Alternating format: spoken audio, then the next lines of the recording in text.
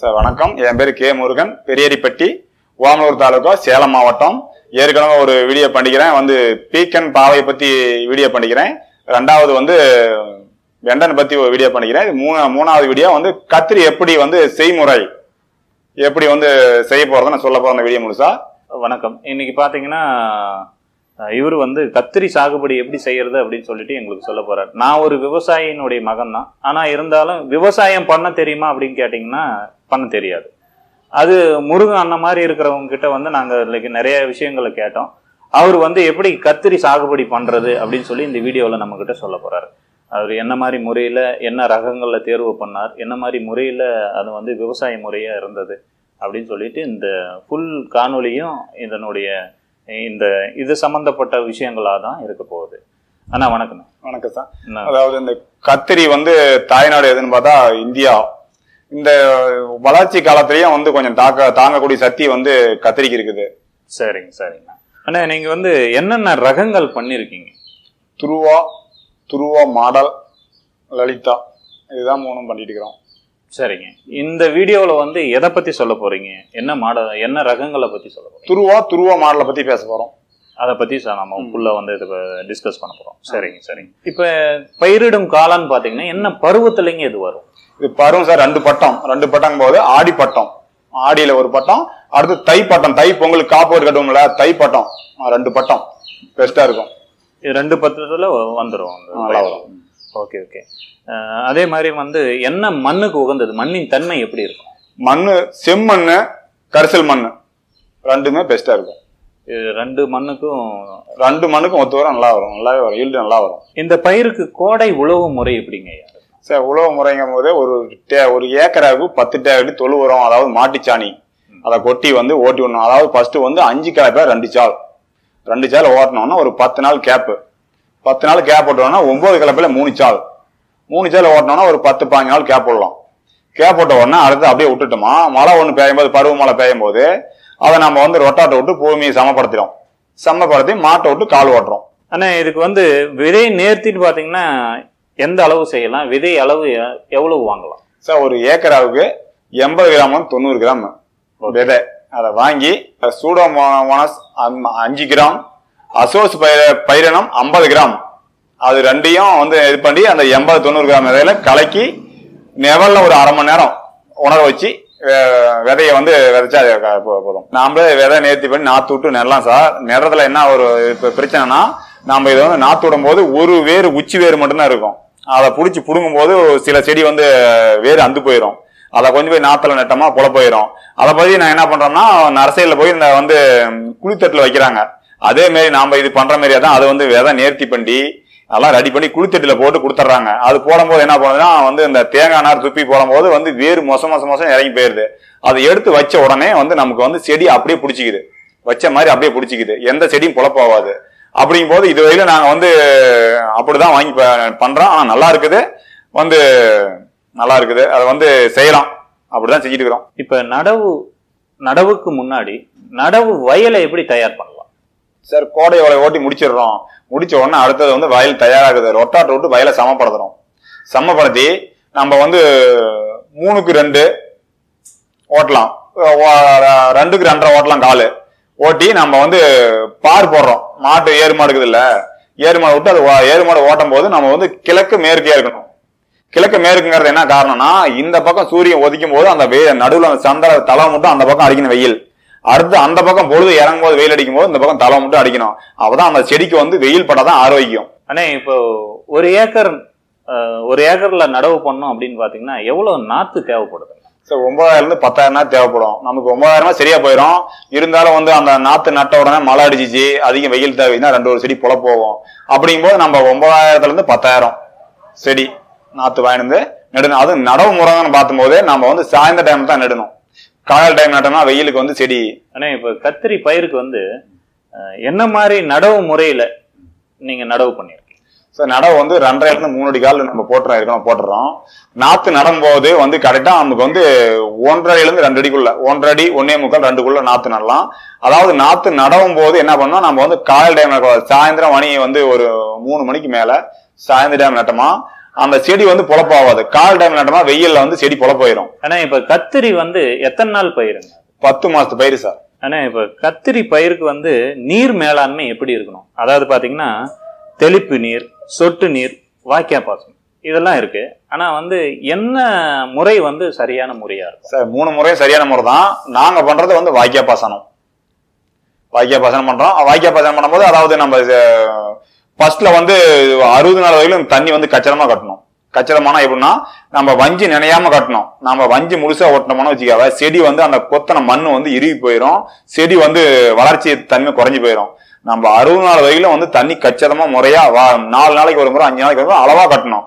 அந்த 60 நாள் காய் வர ஆரம்பிச்சுன்னா அதுக்கு மேல தண்ணி எவ்வளவு நாளும் கட்டலாம். செடி வந்து ஒசரம் வந்துருது, அவ்வளவு லைட் முழங்க லைட் வந்தது 2 அடி வந்துருது, 1.5 அடி 2 அடி. அப்போது நம்ம வந்து எவ்வளவு தண்ணி எக்ஸ்ட்ரா விடலாம், தப்பு இல்லை. அது இந்த 2 மாசம் வரைக்கும் தண்ணி கணக்கா கச்சிதமா கட்டணும்.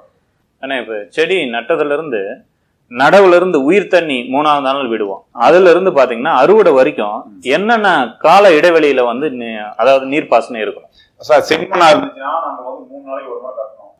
கரிச்சின் மலை இருந்துச்சுன்னா, கருப்பு மண்ணா இருந்துச்சுன்னா 4 நாளைக்கு ஒரு முறை 5 நாளைக்கு ஒரு முறை கட்டலாம். அதாவது 60 நாள் வரைக்கும் நம்ம வந்து நார்மலா கட்டலாம் தண்ணி. அதுக்கு மேல தண்ணி எக்ஸ்ட்ரா இருந்தா எவ்வளவு நாள் விடலாம், தப்பு இல்லை. வயல் முழுசா கூட விடலாம். 5 நாளைக்கு ஒரு முறை 4 நாளைக்கு ஒரு முறை வயல் முழுசா விடலாம். ஆனா இப்ப செடி வச்சதுல இருந்து 3வது நாள் உயிர் தண்ணி விடுவோம். அந்த 3 நாள்ல இருந்து செடி அறுவடை வரைக்கும் என்ன கால இடைவெளியில வந்து நீர்ப்பாசனம் இருக்கும் சார்? செம்மண்ணா இருந்துச்சுன்னா ஒரு நாள் வந்து முன்னாடியே கட்டணும். கரிசல் மண்ணா இருந்தா நம்ம வந்து 4 நாள் கழிச்சு கூட 5 நாள் கழிச்சு கூட கட்டலாம். அதாவது நம்ம 60 நாள் வரையிலும் தண்ணி வந்து அளவா கச்சிதமா கட்டணும். செடி காப்பு அறுக்கிற வரையிலும் கச்சிதமா கட்டணும். அதுக்கு மேல நம்ம வயல் முழுசா தண்ணி விடலாம். 5 நாளைக்கு ஒருக்கா 4 நாளைக்கு ஒருக்கா வயல் முழுசா தண்ணி விடலாம். ஒன்னும் ஆகாது. அது செடி வந்து காய் அறுவடைக்கிற வரையிலும் கச்சிதமா தண்ணி கட்டணும். சரிங்கண்ணா. இப்ப வந்து நீர்ப்பாசனத்துக்கு நேரம் வந்து காலை நேரம் உகந்ததுங்களா இல்ல மாலை நேரம் உகந்தது? வந்து 2 நேரமே உகந்ததான். காலையில 5 மணிக்கு ஆரம்பிச்சு 10 கூட கட்டி முடிச்சிடலாம். அடுத்து 4 மணிக்கு மேல 6 மணிலும் கட்டலாம், தப்பு இல்லை. ஆனா இந்த இடைப்பகுதியில வெய்ய நேரத்துல மட்டும் கட்டினா செடிக்கு வந்து அவ்வளவு வந்து சௌகரியப்படாதுன்னு வச்சுக்கோங்களேன். இப்ப நீர் நிர்வாகத்திலே பாத்தீங்கன்னா கத்திரி வந்து நல்ல அறுவடைக்கு நமக்கு வந்துருச்சு. 2-3 முறை வந்து நம்ம அறுத்துட்டோம். அப்ப பாத்தீங்கன்னா ஆரம்ப காலத்துல கட்டக்கூடிய நீர் அளவே போதுமானதுங்களா இல்ல இதை அதிகப்படுத்தி கட்டணுங்களா? இல்ல சார், அதை வந்து அதிகப்படுத்தி கட்டினாதான் வந்து காய் வந்து பெருசா இருக்கும். ஆனா தண்ணி அதிகமா விடாதான் வந்து காய் வந்து உடனே சீக்கிரம் பெருசாகும். செடி வாடாம சீக்கிரம் தண்ணி கட்டினா வந்து தண்ணி இருந்தா எக்ஸ்ட்ரா விட்டு கட்டலாம், நல்லா இருக்கும். செடி அதிகமா கட்டினா ஈல்டு அதிகமா வரும் தண்ணி. ஆனா இப்ப கத்திரி செடிக்கு வந்து கலை நிர்வாகம் எப்படி இருக்கணும்?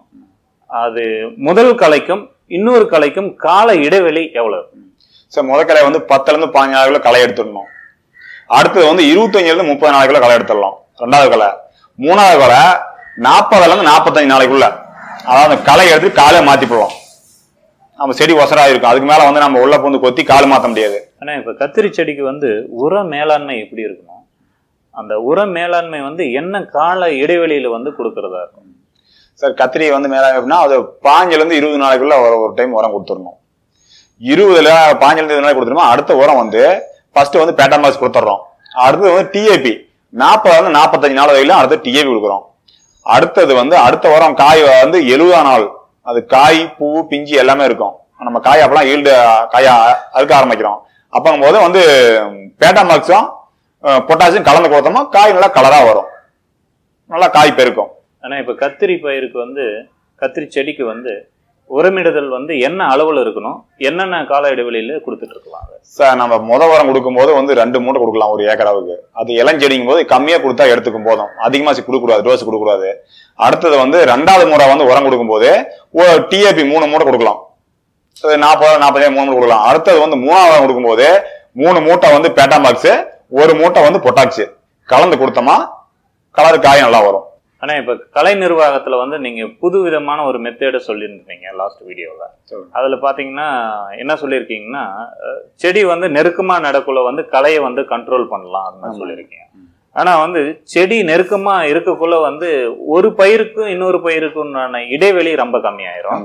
அதனால நாம இடக்கூடிய உரங்கள், தொழு உரங்களா இருக்கட்டும், ரசாயன உரங்களா இருக்கட்டும், ஒரு பயிருக்கு தான் போய் சேரும், இன்னொரு பயிருக்கு போய் சேராது. அது ஒண்ணு வந்து ரொம்ப வளர்ச்சியாகவும் ஒண்ணு வந்து வளர்ச்சி குன்றியும் இருக்கும். இதுக்கு வந்து ஈக்குவலா வராது இல்லைங்களா? ஈல்டிங் வந்து கரெக்டா வராது. ஒன்னு இதுல வந்து காப்பு அதிகமா இருக்கும், ஒன்னு காப்பு கம்மியா இருக்கும். அதுக்கு வந்து நம்ம வந்து என்ன பண்ணலாம்? அது சார் எப்படின்னா அதிகமா வந்து இந்த செயற்கை உரம் போட்டு போட்டு போட்டு போட்டு மண்ணை வந்து மரட்டுத்தன்மை ஆகி போயிருது. அதுக்கு தான் நம்ம என்ன பண்றோம்னா நம்ம வந்து தொழு உரம் முன்னாடியே போட்டுறோம். போட்டு பண்ணிவிட்டு அதை வந்து அது செயற்கை உரம் போடும் போது அது என்னன்னா அந்த சத்தை வந்து இழுத்து கொடுக்கும். தெரியுதா? சில பேர் வந்து கேட்கக்கூடிய கேள்வி தான், அது வந்து செடி நல்லா வருது, ஏன் நல்லா ஒரு செடி நல்லா வருது வரமாட்டேன்னு கேட்கக்கூடிய கேள்வி தான். அது என்னன்னா வந்து செயற்கை உரம் போட்டு போட்டு போட்டு போட்டு அந்த தொழு உரமே கண்ணில் காட்ட மாட்டேங்கிறாங்க சில விவசாயிங்க. அப்படிங்கும் போது அது வந்து அதுதான் முன்னாடியே நம்ம வந்து உரம் போட்டுறோம். வந்து கண்டிப்பா நீங்க வந்து ரசாயன உரங்களையும் பயன்படுத்துறீங்க, இயற்கை உரங்களையும் பயன்படுத்துறீங்க. இயற்கை உரம் தான் சார் 75%, ரசாயன உரம் 25% தான். ரசாயன உரங்கள் கண்டிப்பா அது போட்டே ஆகணும் சார். அப்ப போட்டதான் சத்தை இழுத்து கொடுக்கும் உடனே. ஆனா இந்த கத்திரிக்கான ஒருங்கிணைந்த பூச்சி மேலாண்மைக்கான யுத்திகள்னு பாத்தீங்கன்னா நிறைய முக்கிய பூச்சிகள் இதுல இருக்கு.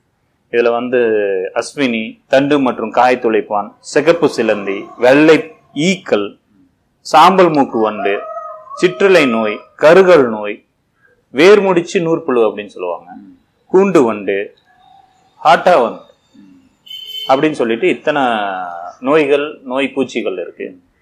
இதுல வந்து பாத்தீங்கன்னா தண்டு மற்றும் காய் துளைப்பான் புழு எப்படி வந்து எந்தெந்த ஏரியாவில் காணப்படும், செடியில் எந்தெந்த ஏரியாவில் இருக்கும், அதே மாதிரி வந்து இது எப்படி வந்து கண்ட்ரோல் பண்றது, கட்டுப்படுத்துறது எப்படி?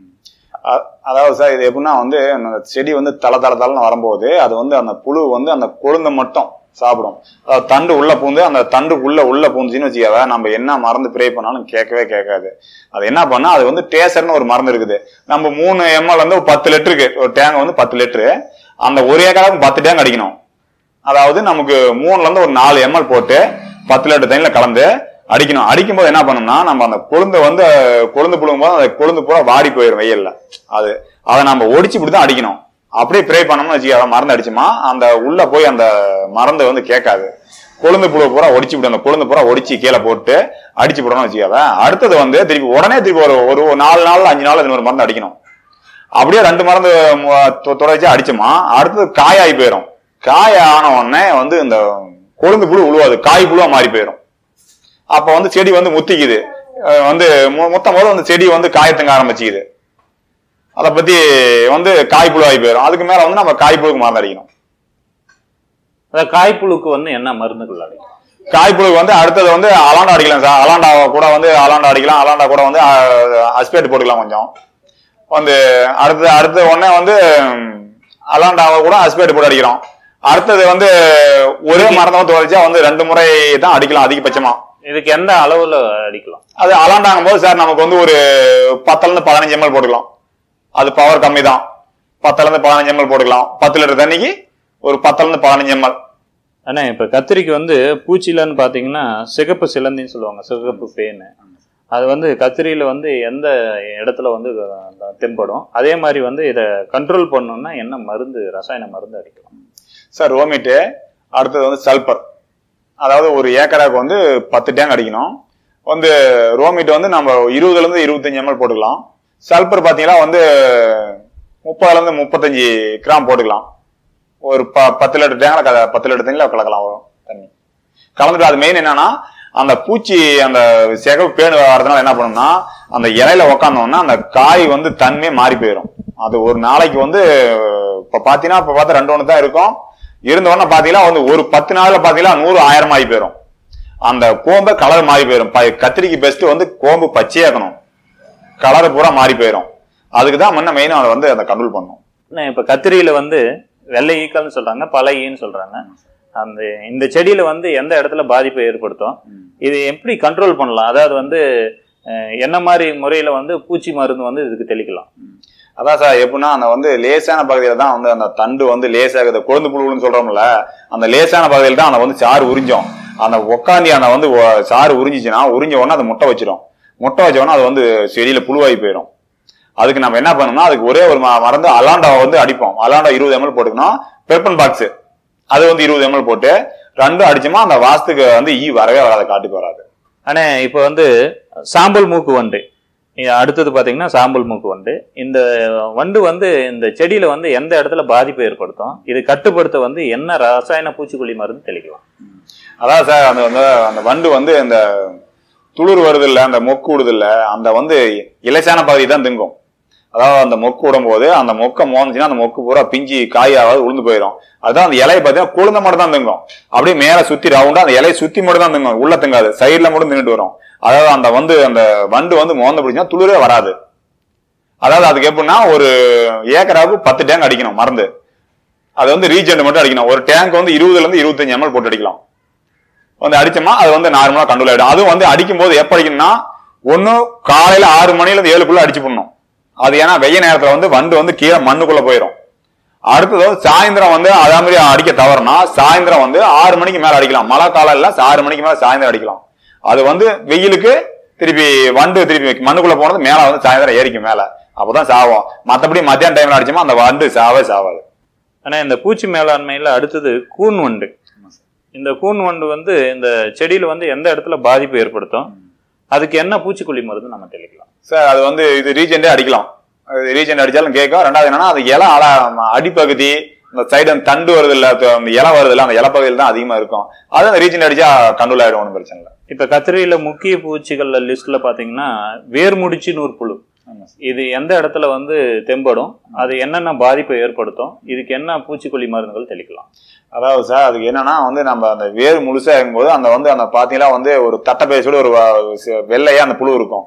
அது என்ன பண்ணா அந்த வேற பூரா சைட்ல வேற பூரா தின்னுப்படும், பட்டையை உரிச்சு போடும். உள்ள அந்த குச்சி மட்டும் தான் இருக்கும். அப்படிங்கும் போது நம்ம என்ன பண்ணலாம், நம்ம 35-40 நாளைக்குள்ள வேப்ப முன்னாக ஒரு ஏக்கராவுக்கு 3 மூட்டையில 4 மூட்டை வைக்கலாம். அது வேப்ப முன்னாக எவ்வளவு வைக்கிறதுனால தப்பு கிடையாது, அது நல்லா இருக்கும். ரெண்டாவது இன்னொன்னு என்னன்னா சிலர் கால் மாத்தும் போது உயரமா எடுத்து கட்டுவாங்க, 1 அடி எடுத்து கட்டுவாங்க. 1 அடி எடுத்து கட்டணும். 1/2 அடி இருந்தா போதும். 1/2 அடி இருந்தா நம்ம தண்ணி விடும் போது கால் முழுசா செலாவும். அப்படிங்கும் போது நமக்கு வேர்புழு கண்ட்ரோல் ஆகும். நம்ம உயரமா எடுத்து கட்டும் போது என்ன பண்ணுன்னா தண்ணி உயரமா முழுசா போய் நினையாது. நம்ம பாய் இருக்கும் போது வேருக்கு அது ஈரத்தன்மை அதிகமா இருந்தா வேறு அந்த புழு தாக்காது. ஈரத்தன்மை கம்மியா மேல நினைக்கும் போது அந்த வேர்புழு தாக்கும். இது ஒரு மெயின் காரணம் சார். ஆனா இப்ப கத்திரி செடியில முக்கிய பூச்சிகள் லிஸ்ட்ல அஸ்வினி. ஆமா சார். அஸ்வினி வெள்ளைன்னு இருக்கு, கருப்பு இருக்கு. ஆமா சார். அது நம்ம செடியில இந்த செடியில கத்திரி செடியில பொறுத்த வரைக்கும் எந்த இடத்துல பாதிப்பை ஏற்படுத்தும், இதை கண்ட்ரோல் பண்றதுக்கு என்ன பூச்சிக்கொல்லி மருந்து தெரியும்? அதாவது இலையில அடியில அப்பிட்டும் கருப்பா இருக்கும், பார்த்தா நவராது, பார்த்தா கரையா இருக்கும், வெள்ளையும் இருக்கும். அப்படிங்கும் போது நாம அதுக்கு என்ன மருந்து, 3ஆம் கட்ட பாசு அஸ்பேட் பவுடர் அதை போட்டு அடிச்சோமா அது நார்மலா பொடிஞ்சு போயிடும். அது பெரிய பாதிப்பெல்லாம் ஏற்படுத்தாது. ஆனா கத்திரி சாகுபடியில 1 ஏக்கருக்கு மகசூல் என்ன அளவுல இருக்கும் சார்? 15 டன்னுல இருந்து 18 டன் வரையில் வரும். நல்லா பராமரிப்பு பண்ணணுமா 15ல இருந்து 18 டன் வரையிலும் நம்ம ஈல்டு எதிர்பார்க்கலாம். ஏன்னா இப்ப கத்திரியில அறுவடைன்னு பாத்தீங்கன்னா என்ன ஸ்டேஜ்ல இருந்து ஆரம்பிக்கும் சார்? 40ல இருந்து 45 நாளைக்குள்ள பூ வந்துடும். அடுத்தது 55 நாள்ல இருந்து 60 நாளைக்கு நம்ம காய் அறுக்க ஆரம்பிக்கலாம். அறுக்க ஆரம்பிக்கும் போது என்னன்னா நமக்கு ஒரு 20 நாளைக்கு ஈல்டு கம்மியா தான் கிடைக்கும். அது காய் கம்மியா தான் கிடைக்கும். அதாவது ஒரு 100-150 கிலோ அப்படித்தான் கிடைக்கும். அந்த 20 நாளை தாண்டிக்கிட்டோமா 2ல இருந்து 2.5 மாசம் வரைக்கும் தொடர்ச்சியா அறுத்துட்டே இருக்கலாம். ஒரு நாள் விட்டு ஒரு நாள் அறுத்துட்டே இருக்கலாம். ஒரு நாள் விட்டு ஒரு நாள் அறுக்கும் போது குறைஞ்சபட்சம் 500 கிலோ 700 கிலோ வரும் ஈல்டு.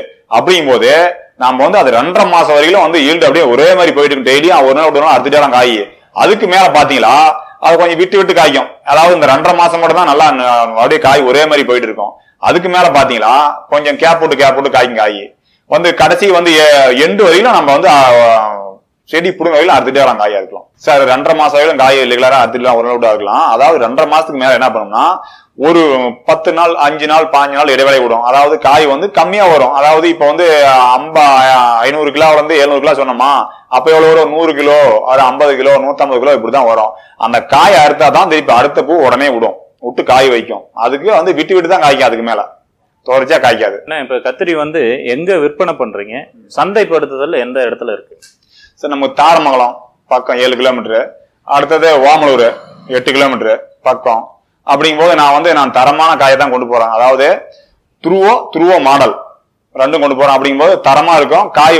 நம்ம டக்குன்னு போனவொன்னா காய் தரமா போனவொன்னா எடுத்துக்குவாங்க. அன்னைக்கு நிலவரம் என்ன, அதாவது அன்னைக்கு மார்க்கெட் நிலவரம் என்ன, அந்த ரேட்டை போட்டு கொடுத்துருவோம். நாங்க வாங்கி டக்குன்னு வந்துருவோம்.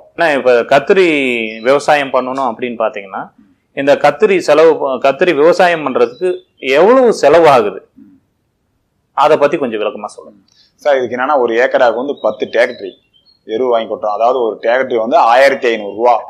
அது டிராக்டரி கூலி 500 ரூபா. அது இறப்பு கூலிங்கிறது 200 ரூபா. ஆக மொத்தம் 2200 ரூபா ஒரு டிராக்டருக்கு செலவாகுது சார். இது உழவு முறைன்னு பாத்தீங்களா, அதாவது இது வந்து ஒரு 3500 ரூபா ஆகும். 2 முறை உழவுறோம். 5 கலப்பையில ஃபர்ஸ்ட், ரெண்டாவது வந்து 9 கலப்பையில. அப்படிங்கும்போது இதுக்கு வந்து ஒரு ஏக்கராவுக்கு 3500 ரூபா செலவு சார். இது பாத்தீங்களா வந்து ஏறு வந்து மாடு ஓட்டுறதுக்கும் வந்து 800 ரூபா ஒரு ஏக்கராவுக்கு. அதுவும் ஒரு ஏக்கராவுக்கு பாரு போறதுக்கு மட்டும் 3 பேரு, ஒரு ஆளுக்கு 500 ரூபா கூலி வந்து 3 பேத்துக்கும். அதாவது மொத்தம் 2300 ரூபா ஏறு ஓட்டுறதுக்கும் பாரு போறதுக்கும் ஆம்பளைக்கும் சார். இது பாத்தீங்கன்னா வந்து நாத்துன்னு வாங்க போனா வந்து 10,000 நாத்தும் வந்து 5000 ரூபா ஆகுது சார். அதுக்கு வந்து கூலி வந்து வாடகை 500 ரூபா. அந்த நாத்து வந்து 500 10,500 ரூபா சார். வந்து ஒரு நாத்து வந்து 50 காசு, ஒரு 10,000 நாத்து வந்து 5000 ரூபா ஆகுது. அது எடுத்து வர கூலி ஒரு 500 ரூபா, 5500 ரூபா சார். முத களை எடுக்கும் போது 20 ஆள் தேவைப்படுது சார். ஒரு ஆளுக்கு வந்து 150 ரூபா களை எடுக்க வந்து 20 பேத்துக்கு வந்து 3000 ரூபா களை எடுக்க ஆகுது. ரெண்டாவது களை எடுக்கும் போது 22 பேரு, அப்ப பார்த்தா 150 ரூபா வந்து 3300 ரூபா ஆகுது. அடுத்து 4வது களை எடுக்கும் போது கால் மாத்திரம், களை எடுத்து கால் மாத்தும் போது 25 பேர் தேவைப்படுது. 25 பேர் தேவைப்படும் போது வந்து ஒரு ஆளுக்கு 150 ரூபா கூலி, 3750 ரூபா ஆகுது. நம்ம ஆக மொத்தம் நமக்கு வந்து களை எடுக்கிற கூலி மட்டும் 10,000 ரூபா ஆகுது சார். ஃபர்ஸ்ட் சார் உரம் பார்க்கும்போது செடிக்கு வைக்கும் போது ஃபர்ஸ்ட் மூட்டை வந்து ஃபர்ஸ்ட் உரம் வைக்கும் போது 2 மூட்டை பேட்டா பாக்ஸ், அடுத்தது வந்து டிஐபி 3 மூட்டை, அடுத்தது வந்து 3வது முறை வைக்கும் போது வந்து பேட்டா பாக்ஸ் 3, பொட்டாக்சி 1, 4 மூட்டை, மொத்தம் வந்து 9 மூட்டை. உரமே வந்து 9000 ரூபா ஆகும் சார். சார் கத்திரிக்கு மருந்துன்னு பாத்தீங்களா 8000 ரூபா செலவாகுது. அடுத்தது அறுப்புக்கோள்னு பாத்தீங்களா 9000 ரூபா செலவாகுது. அதுக்கு பார்த்து இந்த கத்திரி சாகுபடி செய்யறது கடைசி எண்ட்ல வரலும் ஃபர்ஸ்ட்ல வந்து பாத்தீங்களா 60000 ரூபா ஆகுது சார் செலவு. ஒரு ஏக்கருக்கு 60000 ரூபா ஆகுது. ஆனா இப்ப கத்திரி சாகுபடியில வந்து எவ்வளவு வந்து லாபம் கிடைக்கும்? லாபம் சார் ஒரு ஏக்கராவுக்கு வந்து 15 டன்னுல இருந்து 18 டன் வரைக்கும் கிடைக்கும். அப்படிங்கும்போது நமக்கு வந்து ஆவரேஜ் வந்து ஒரு 20 ரூபா போட்டா கூட நமக்கு பாத்தீங்கன்னா வந்து 3,60,000 ரூபா ஆகுது. நமக்கு வந்து செலவுங்கிற முறையை பார்த்தா வந்து 60,000 ரூபா செலவு, நமக்கு 3 லட்சம் ரூபா லாபம் ஒரு ஏக்கராவுக்கு. கத்திரி சாகுபடி உழவு முறையில இருந்து அறுவடை வரைக்கும் நான் சொல்லி முடிச்சுக்கிறேன் சார். இந்த கத்திரி செடியை வச்சு நான் வந்து செஞ்சு இவ்வளவு லாபம் அடைஞ்சுக்கிறேன். அதே மாதிரி நீங்களும் நான் செய்முறை சொன்ன மாதிரி நீங்களும் செஞ்சு நீங்களும் வந்து லாபம் அடைங்க. கத்திரி சாகுபடி பத்தி பேசிக்கிறேன். எந்த ஒரு தகவலாக இருந்தாலும் கேளுங்க, நான் செய்முறை சொல்றேன். வந்து உங்களுக்கு போன் மூலியமா வந்து தகவல் சொல்றேன். நன்றி, வணக்கம். நீங்க பார்த்துட்டு இருக்க இந்த வீடியோ உங்களுக்கு பிடிச்சிருந்தா சப்ஸ்கிரைப் பண்ணுங்க, லைக் பண்ணுங்க, ஷேர் பண்ணுங்க, கமெண்ட் பண்ணுங்க, மறக்காம பெல் பட்டனை பிரஸ் பண்ணுங்க.